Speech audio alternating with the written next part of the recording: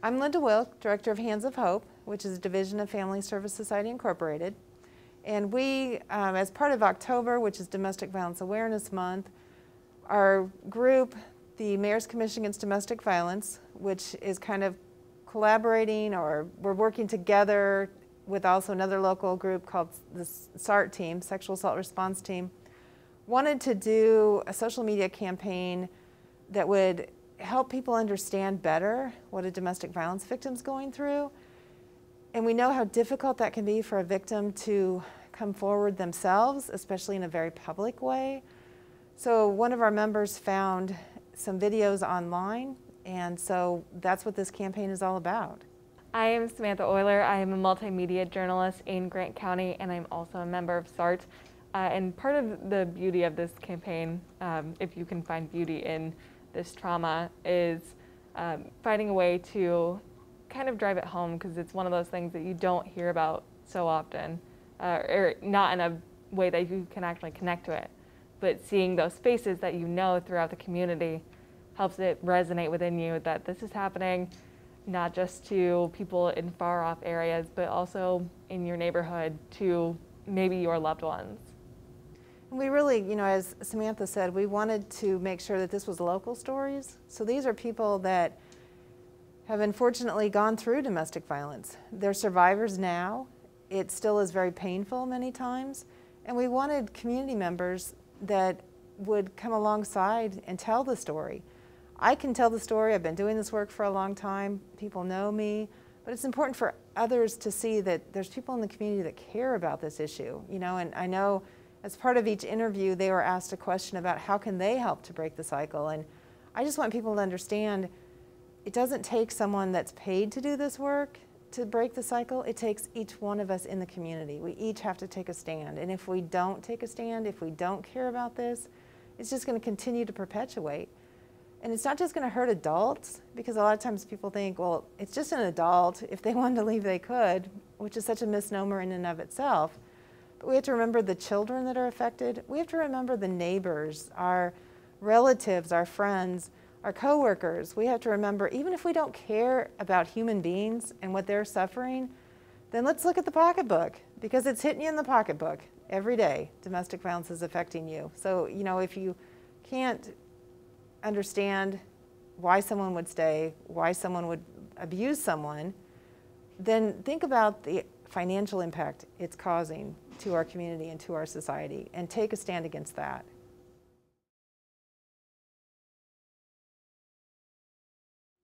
Again, it's as simple as knowing who to refer someone to is the first and foremost thing you can do. We've got excellent advocates in this community, from Tammy at the Marion Police Department, Natasha Geringer at the Sheriff's Department, Jenny Cassidy at the Prosecutor's Office, Holly Burton, Anita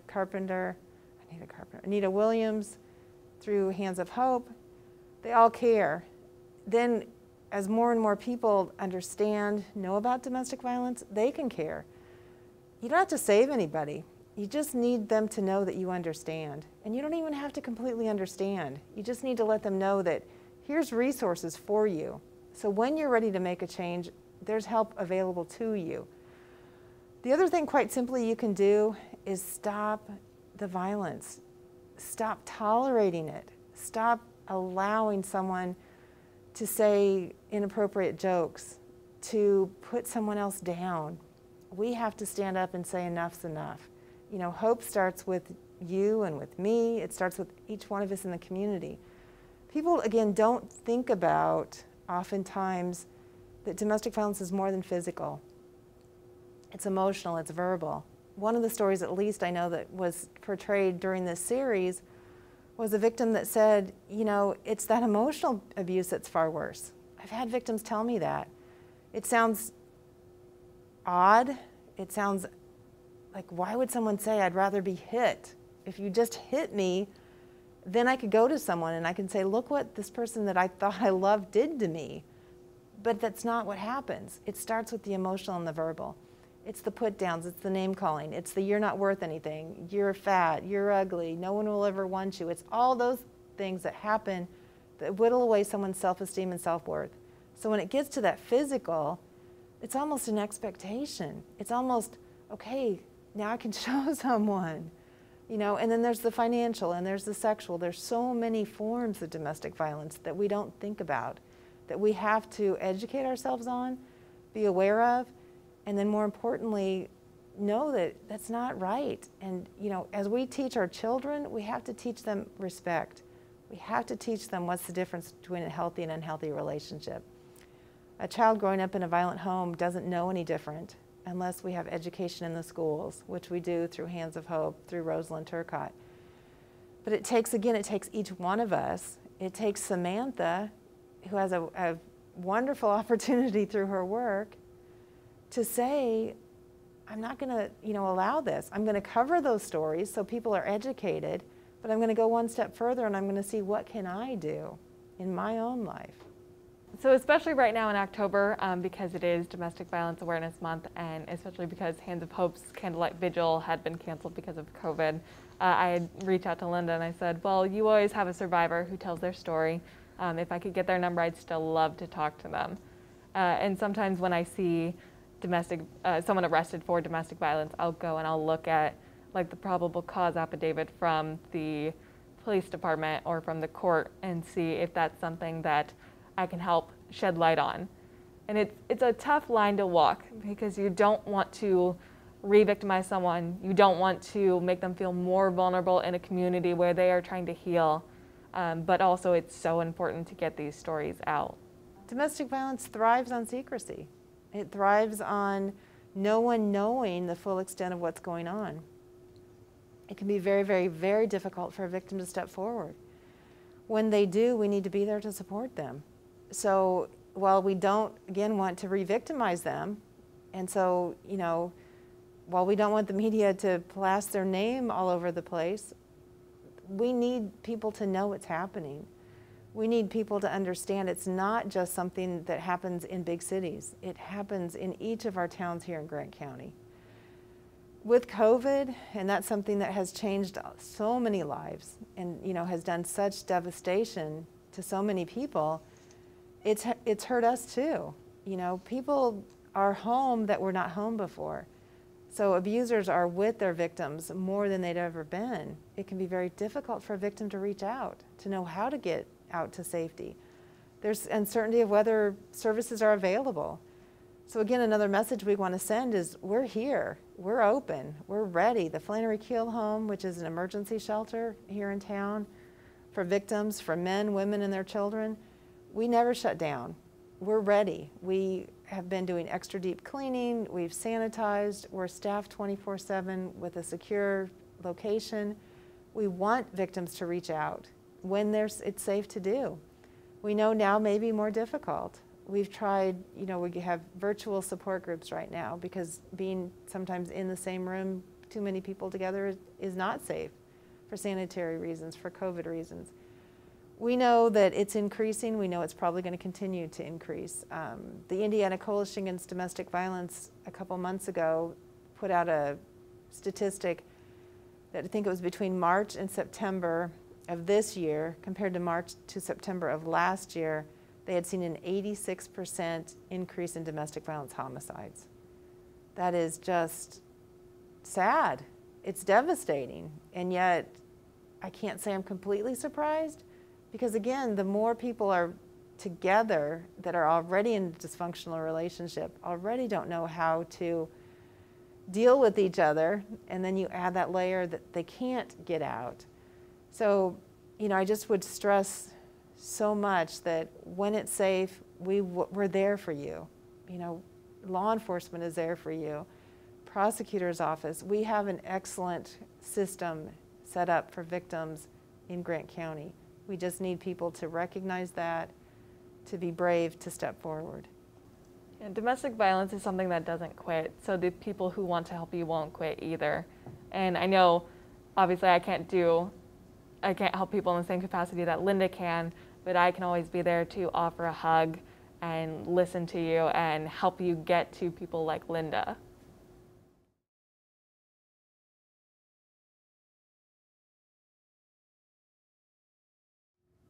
I think probably the most important thing that needs to be portrayed is that there is help available I guess there's more than one thing. There's help available. There's no shame in being a victim. It can happen to anyone. It doesn't matter how rich you are, how poor you are, whether you're religious or not religious, what your job is, what your upbringing was. Domestic violence does not discriminate. It's all about power and control. It's all about how can I overpower you because my self-esteem is not good, and so I'm going to find someone, whether or not that victim has good self-esteem, I'm going to destroy that self-worth and self-esteem because I want you to know I am over you. I am in control of you.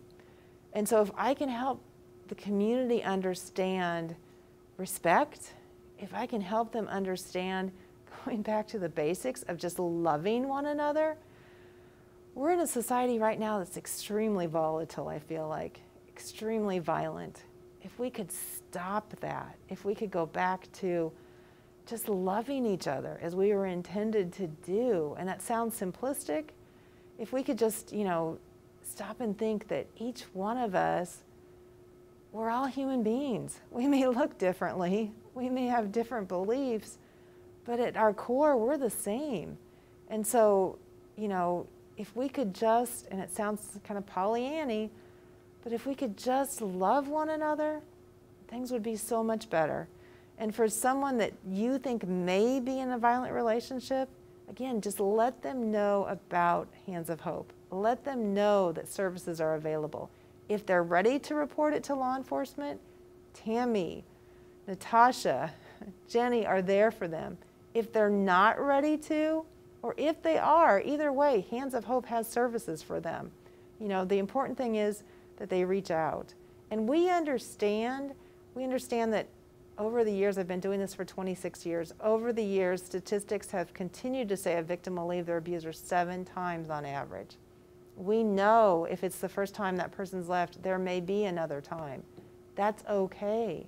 We know there may be a dress rehearsal here or there, that they may just be testing the water to see if what their abuser has said to them all along is true or not. Will someone really care about them if they leave? Will they be judged if they leave? How will people respond? So if we could rally around victims and not judge victims, that's something else we can do that can be very important, very powerful. I'd say one thing is knowing that there are people out there, there are services, there are friends and family, and in case no one's told a victim today, you are smart, you are beautiful, you are just so many wonderful things that someone might try to convince you otherwise.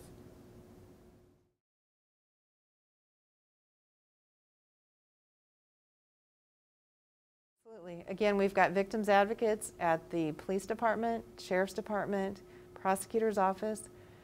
They're all well versed in the criminal justice system. They are there to be a support, to help you, to guide you through the system, to be there after the case is done. Hands of Hope, which is a division of Family Service Society Incorporated, we have a 24-hour number, helpline number. Someone can call anytime, day or night, 765-664-0701. We have the Flannery Keel Home, which is an emergency home for victims and their children. It's secure. It has a state-of-the-art security system. It's a nice, clean place for someone to stay. We have staff 24/7. We have a case manager that works with the victim, lets the victim decide what their next steps are. We have an outreach advocate, similar to what Tammy does, with the addition that Holly can also go to protective order court with the victim because she's not necessarily part of law enforcement. We have individual therapy available for clients. We have support groups right now that are done virtually. The most important thing for a victim to remember is all the services are free. There is no cost. It does not matter if they live in $1 million mansion or a house that is not $1 million mansion. It does not matter, because the other thing is many times victims don't have access to that money. So we want them to know, again, we're there for them. We also can provide them with some financial resources.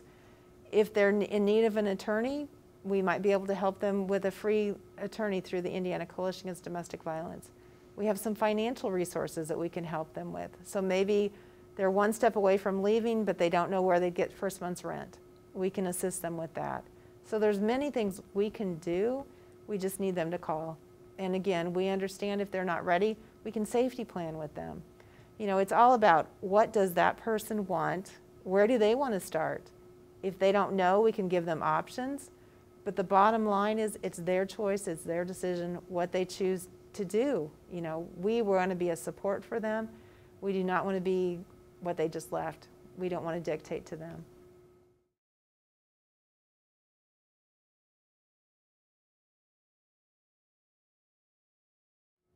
Listen to them. Let them be in charge. If they open up to you and say, my partner is abusing me, just listen. There may be hesitation to say too much. Many times a victim will minimize to see what kind of reaction they're going to get. Will you believe them? So hear them, believe them, let them know there's resources. Give them our card. I've had victims tell me before, I've kept your card in my wallet for months.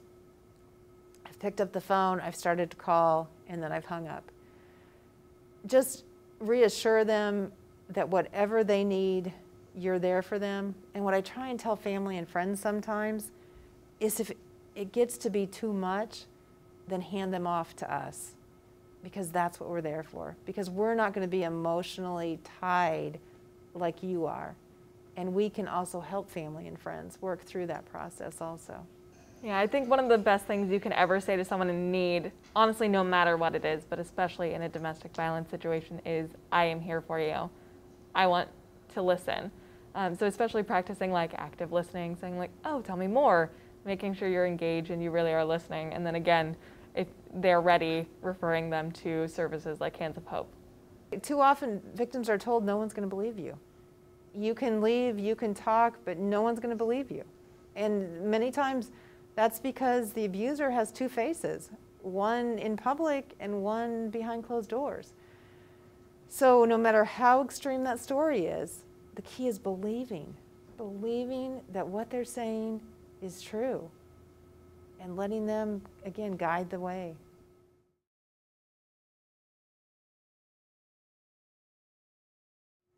I am more than happy to come and speak to any organization.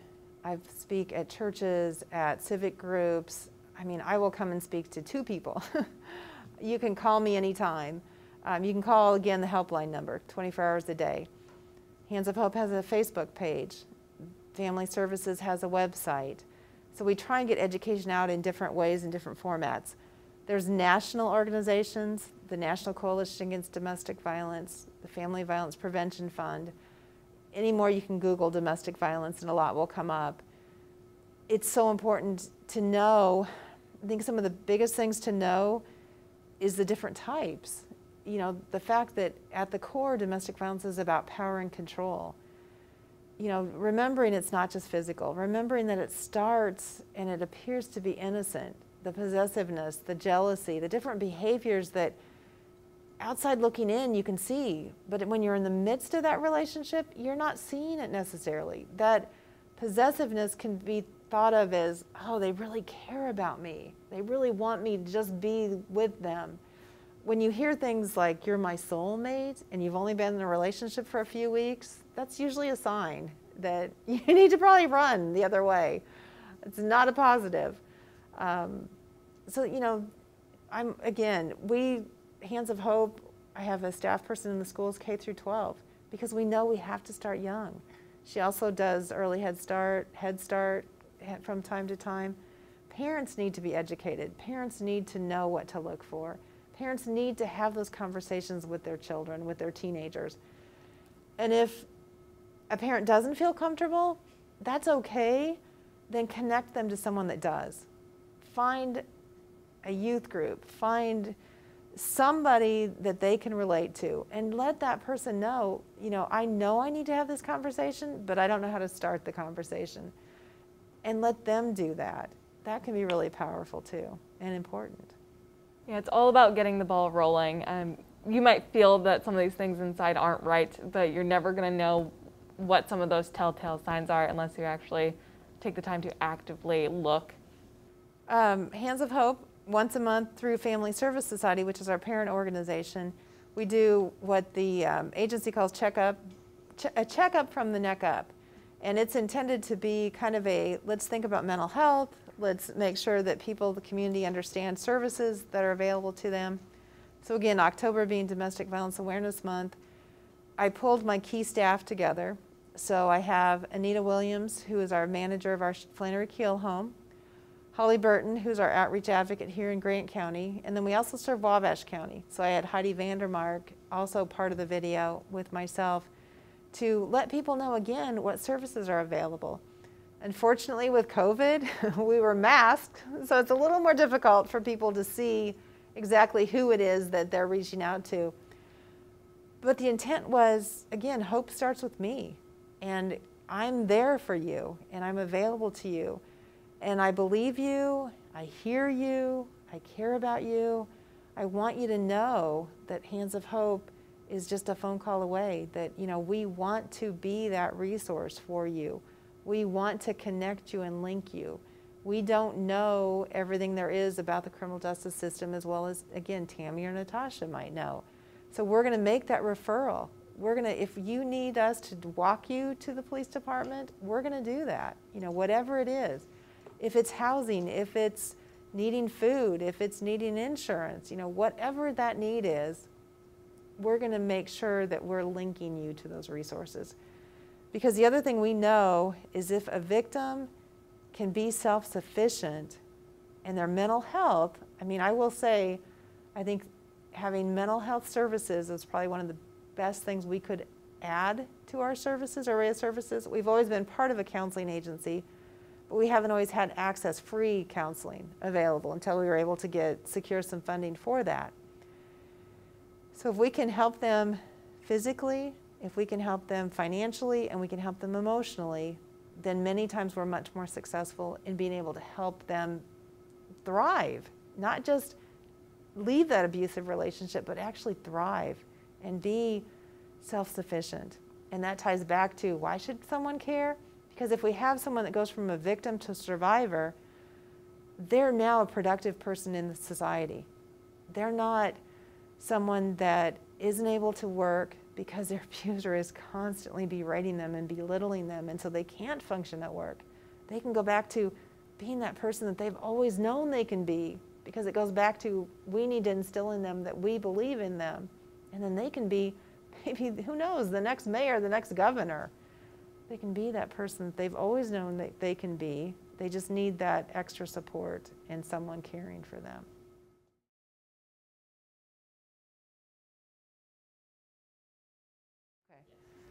So in Grant County, there's two in my work, and so I'm very selfish about priorities.